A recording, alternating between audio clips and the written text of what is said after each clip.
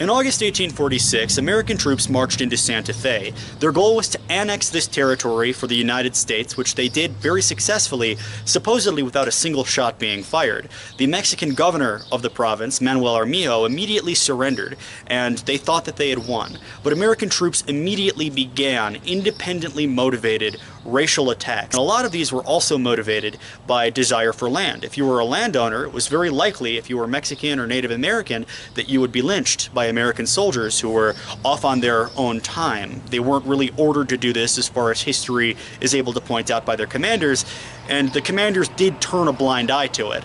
And what really stoked the fire even further was when the military appointed Governor Charles Bent, who was a friend of the American mountain man, the fur trappers, Kit Carson, Jim Bridger, and all of these kind of intrigue figures living in and around Taos, New Mexico, which the locals viewed as just outsiders and people who came in to make a quick buck. And this has to be one of the most fascinating museums in Taos, and not a lot of people visit it. And what makes it such an interesting place is it's privately owned, and this is the Governor Bent House. In fact, it was through this wall. This hole is not original, but it's in the general area where it would have been, that when the revolutionaries marched down the street, led by little Thomas, they had him in this area, and they made it very clear what their intentions were, and they left to go do something outside, and they began trying to dig through the wall. He had already been scalped at that point, but he had not succumbed to his injuries, and these implements on the wall here were actually, these are the original implements. We know this because they came from the family and they were donated to the museum. And here you have the account of someone who was present here. She was only 5 years old at the time, and you can buy copies of this account at the desk in the museum. And throughout the museum you've got other artifacts which are not necessarily related to the killing of Bent, but a few of these artifacts are generally just would have been used by the Native Americans at the same time, or by the explorers. For example, this, they believe, is probably a rock that was used to sharpen arrow shafts. So they planned an uprising for Christmas of that year, but this didn't pan out because they were worried that their families were leaking information to the Americans or to people sympathetic to America. So this uprising was delayed until January 19th, 1847.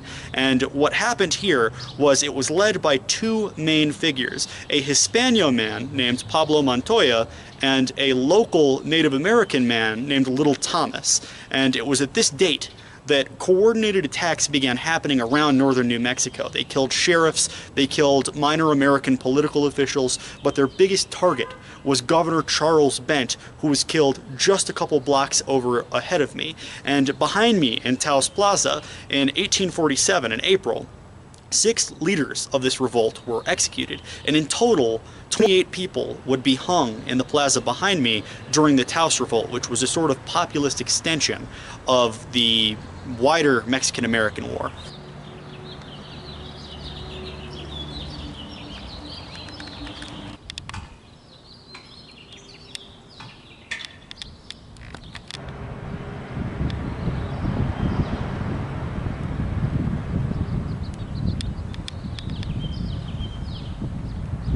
In these back rooms here, they have kind of a sampling of what pioneer life would have been, but kind of spaced throughout here you have things belonging to the Bent family. For example, this silk print here is actually a piece of Mrs. Bent's dress, and it lived in the family for many, many years until finally it was falling apart, and they tore the dress up, they cut it into different pieces, and because it was so beautiful, they gave it to different family members, and it made its way down to Nita Perkins, who donated this to the museum as well. And then just over here, you have genuine notices from the U.S. government as they invaded Santa Fe that Mr. Bent was going to be the new civilian governor, and this is supposedly an authorization by the President of the United States.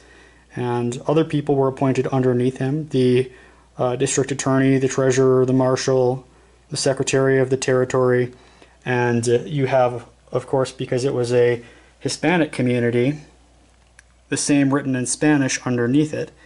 And this is, as far as I can tell, one of the only surviving copies of this declaration.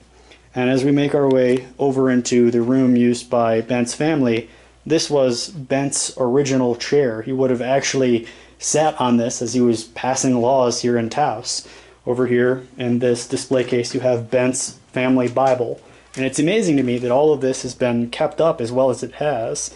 It has the birth dates of people inside of Charles Bent's family, and just different articles of clothing. The baby cap of the Bent family and different utensils they would have used to cook. Old newspaper clippings about the Taos uprising.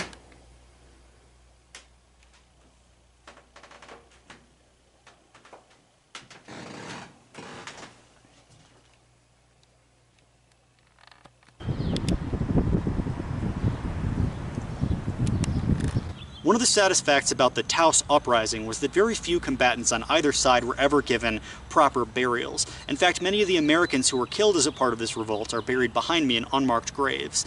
And the general layout of these chain of events is that Charles Bent was assassinated. And then the day after that, there was a spontaneous gathering of 500 people who supported the revolt, who marched just north to a sort of trading post in a mill called Simeon Turley's Grain Mill. And this was a place operated by mountain men. Now, the revolutionaries had identified mountain men as one of the people who were responsible for the American occupation. They were people who took the Santa Fe Trail, they were the friends of Kit Carson, and they kind of really identified them strongly with the friends of Governor Charles Bent. So they were immediately their target. So these 500 revolutionaries surround the mill and begin firing on it. Now, one of them manages to escape and get help from Santa Fe. And this is when 365 American troops are mobilized, which would later go on to defeat the 1,500 Spanish, Mexican, and Native American combatants. Now, at the mill, only 2 people would survive. One of them was Tom Tobin, whose story I would love to tell very soon. But this group, basically 365 American soldiers, they marched onto Taos, and they forced them to retreat to Taos Pueblo and to the church there. And at this church, they fired on it, which was, you know, a war crime. They fired on the church, the Americans did, and they killed about 150 combatants and probably countless civilians, but history will never know the answer. 15 of them were immediately sentenced to death by hastily constructed juries composed of lawmakers who were friends of the people who had died in the uprising, so you can tell there was a conflict of interest. And the immediate result was 6 of them were hanged in Taos Plaza, and 28 would go on to be hanged entirely. In fact, the man who killed Governor Charles Bent was shot without trial. He was in his jail cell and somebody walked in and just shot him.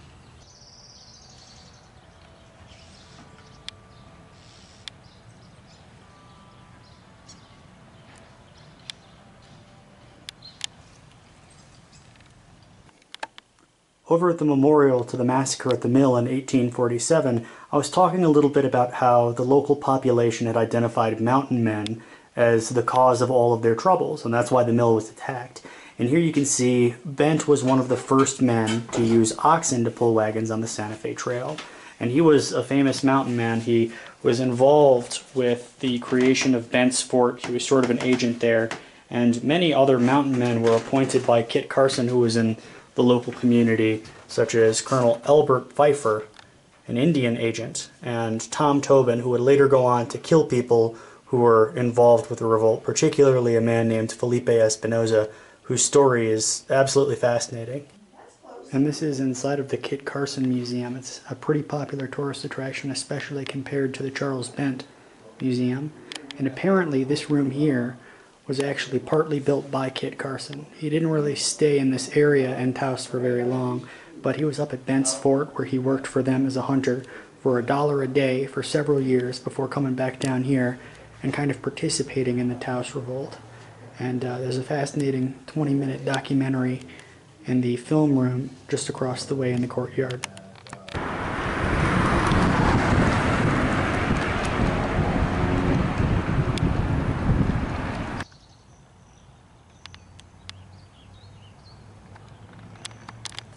because of his participation against the Mexicans in the Taos Revolt, a lot of people are still very angry at Kit Carson. And he was also involved with a lot of Native American massacres. And you can see that people burn the sign and write "fuck" on his grave, and there's a grave of someone who was killed at the Turley's Mill massacre near him, and someone wrote "Native Power 1680," which is in reference to something, actually kind of an interesting uprising, but his grave is just over here beyond the Soldiers' Memorial, right there.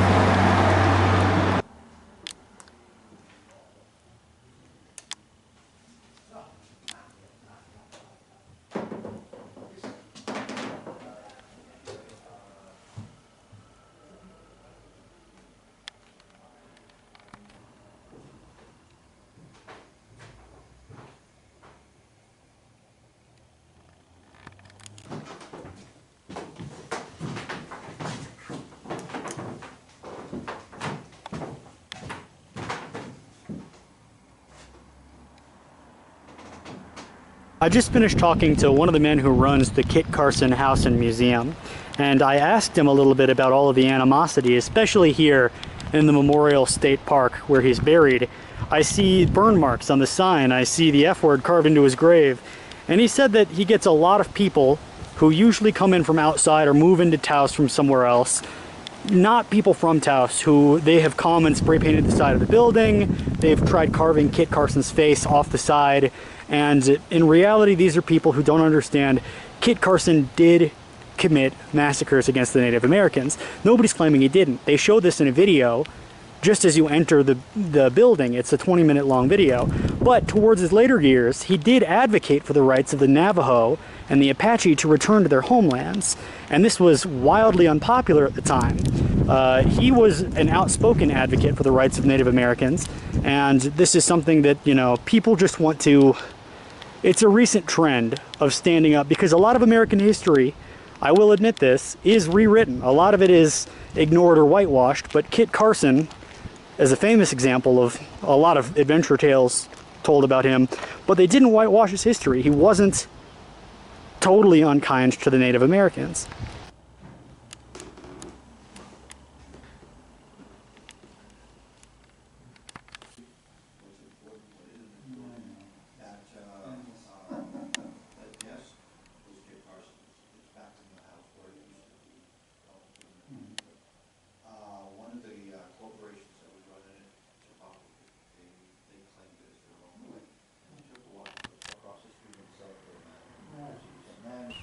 I'm sitting now next to the grave of Reverend Jose Martinez, who's a very complicated figure in the history of the Taos Revolt. He was born in Abaquillo and joined Los Hermanos Penitentes, and as such was a very conservative and secretive man, and he really had a strong distrust for authority outside of the church. But sensing that an American occupation was imminent, he began teaching his students to learn the law, telling them that they needed to understand it because Americans would take up their land grants and give it out to homesteaders and pioneers. And once the revolt happened in 1847, a lot of people accused him of being behind it. One, because he was a member of Los Hermanos Penitentes, and two, because he had this strong love of his people, and he was working with Native Americans, the Genizaro, the Spanish, the Mexicans, and he really was deserving of the title, which is both on his grave and at his statue at Taos Plaza, the honor of his people.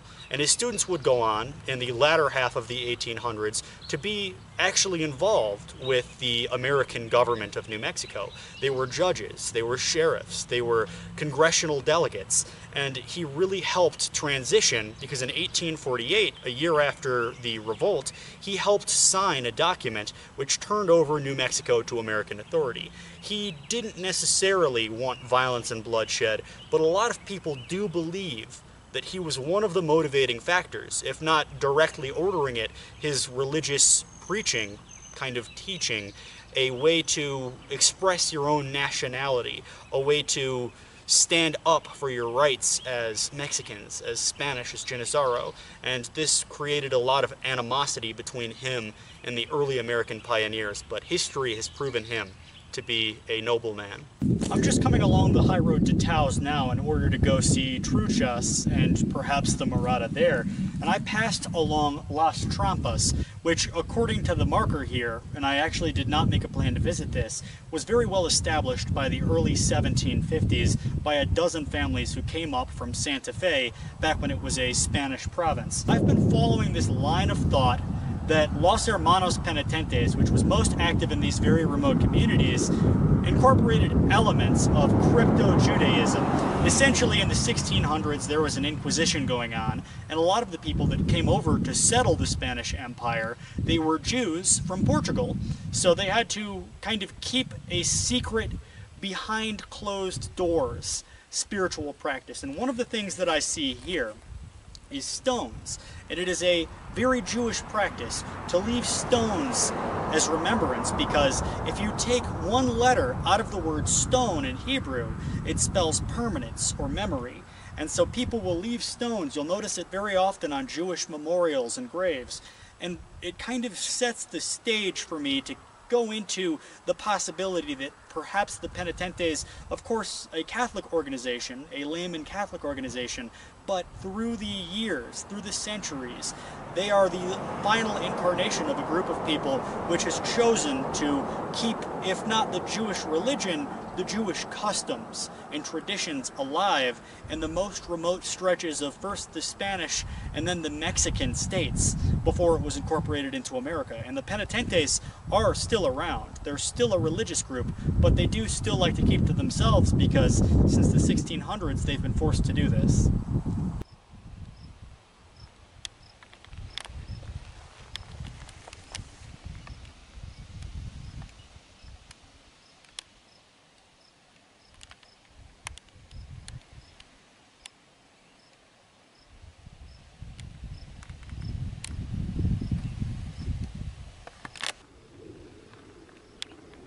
This is one of the few graves in the churchyard to have stones left on the top of it like this. But you will notice that they're buried on the western end of the courtyard, and they would be looking at the church as the sun sets behind them, and they're kind of similar in design. And the grave over here as well, with a flower on it, has another stone on top of it there. And notice that the flower has 6 leaves, or 6 petals.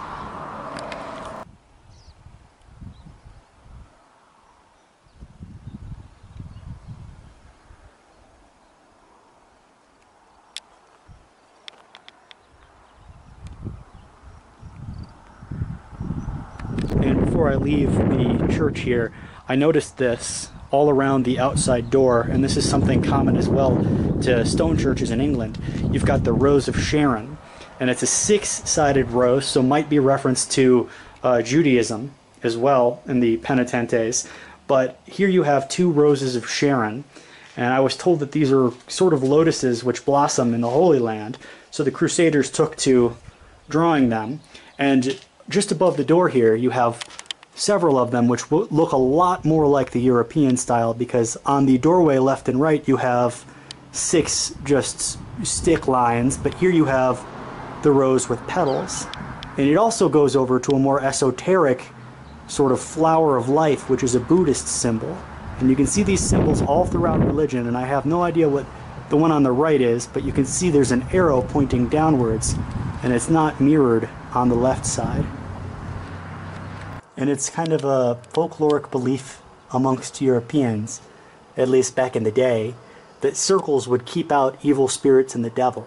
So you have a lot of painted circles up here which are preserved in the archways, and they're fading now, but I wonder how many people know the significance of these paintings and of the Rose of Sharon.